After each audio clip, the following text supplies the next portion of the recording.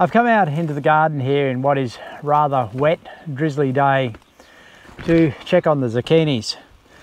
Zucchinis are one of those great summer crops that are highly productive, and you can produce a lot of food off a very small space and with very little effort.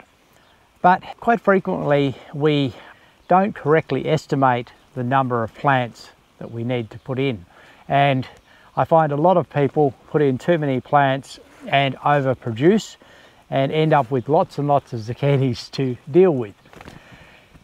Often the thought we have is we'll give them to our friends. Well, we usually find that our friends also have too many zucchinis. So what do you do about it?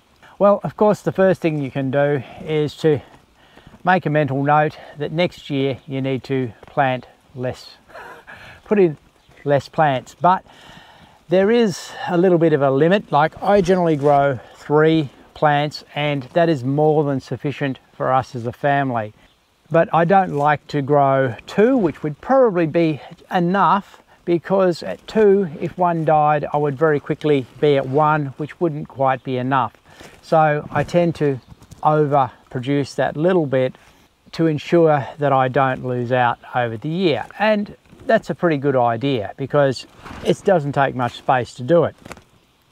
But what it does mean is that you're still going to have a little bit extra produce. So here's some ideas as to how you can actually deal with that problem, particularly if you've planted 4, 5, 6 plants and you've got way too many zucchinis. One of the first things that you can do is simply to pick your zucchinis smaller.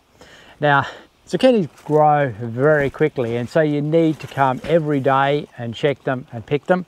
But occasionally you'll miss some. They can tend to be a little bit camouflaged in there, and it's very easy to miss one and find they've grown too big. I think about this size is a good size to pick with this variety that's just at the point which the flower is dropped off. They're still fine to eat up to twice the size of these with this variety, but I would be getting a lot more volume of zucchini, and that would simply be more for the kitchen to utilize. So picking them smaller reduces that volume that you have to deal with. A second thing that you can do is, and this particularly applies if you have, say, more than 3, if you've got 4 or 5 or 6 plants, is simply to allocate some to produce marrows for winter. That means simply stop picking them. Let them grow till they're very large, and the skin will become quite hard, and over the months the inside will change. It will become generally a nice yellow or even a light orange color inside, depending on the variety.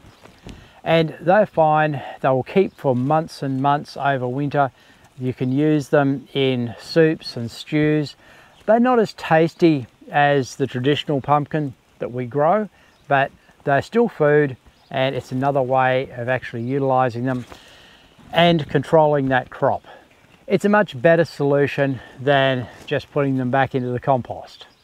The third option is to apply some way of preserving them for later use. Now, look, there are a few ways of doing that. One simple one would be to dry them, because most vegetables can be dried. So you could cut them up, slice them or cube them, put them in a dehydrator.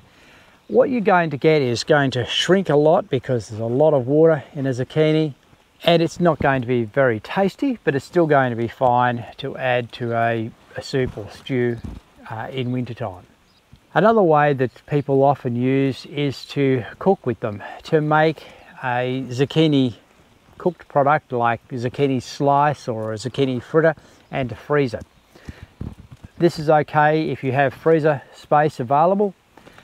I'm not a big fan of freezing, because I usually think that freezing is way too energy reliant and a bit uncertain.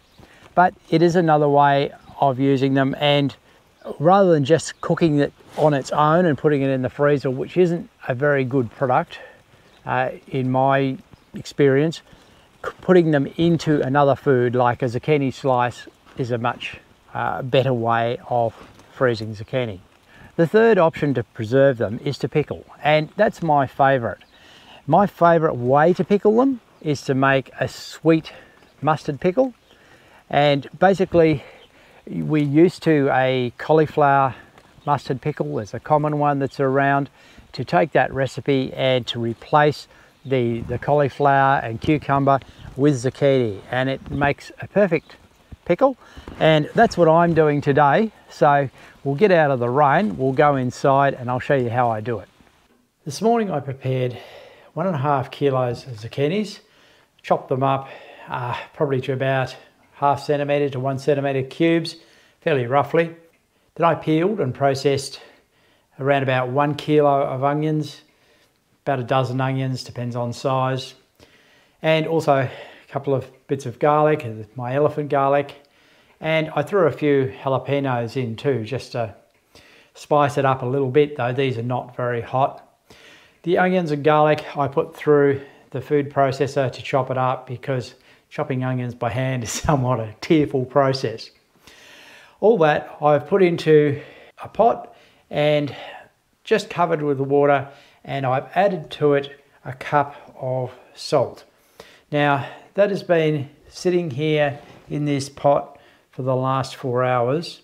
You can soak it overnight, but I find 4 hours is quite sufficient, and occasionally I've come along and given it a mix. What I'm ready to do now is to drain and rinse those vegetables, so to get most of the salt off.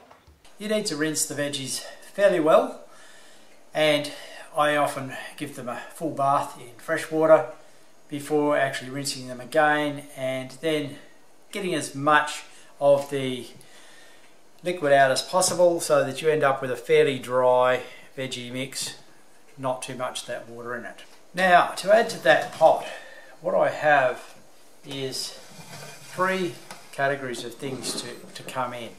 One is vinegars. Now in this I've got 2 types of vinegar. I've got 3 cups of my own homemade apple cider vinegar and 3 cups of white vinegar. So 6 cups of vinegar in total there. Spices, I've got 3 tablespoons of mustard, 1 tablespoon of turmeric, and a couple of teaspoons of curry powder. So that'll be the spice for it.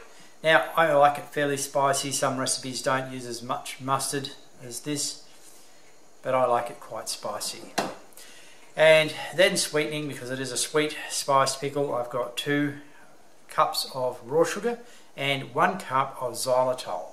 So you can use whatever sweetener you like. The recipes would go for a little bit, like 4 cups of sugar if it was standard. So I'm using xylitol, which is a little bit sweeter than sugar there, so I've cut it down a little bit as well. So I'm going to add those in, putting the sugar in first, the spices, and then pouring the vinegar in, and we'll mix that up and start cooking it.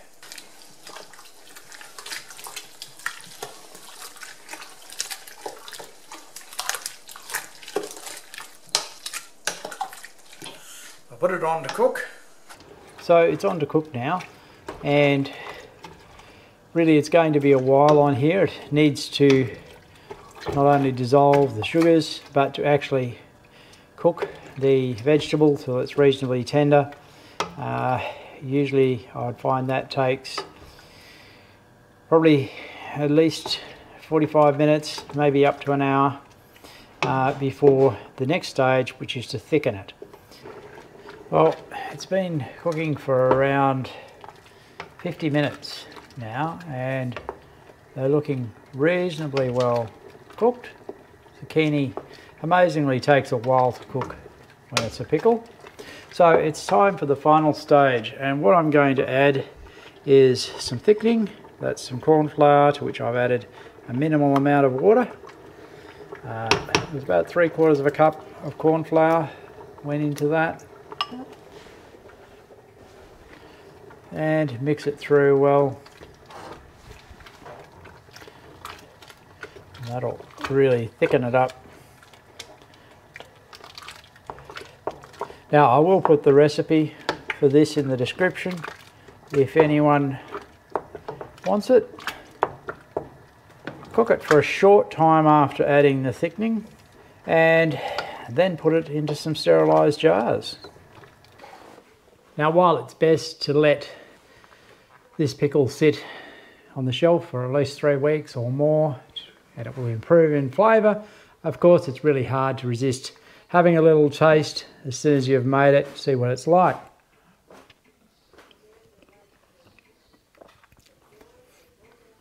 And I think it's pretty good even if I made it myself. But I know it will get better as time goes by. So hopefully that's given you a couple of ideas as to what you can do if you have too many zucchinis in the garden.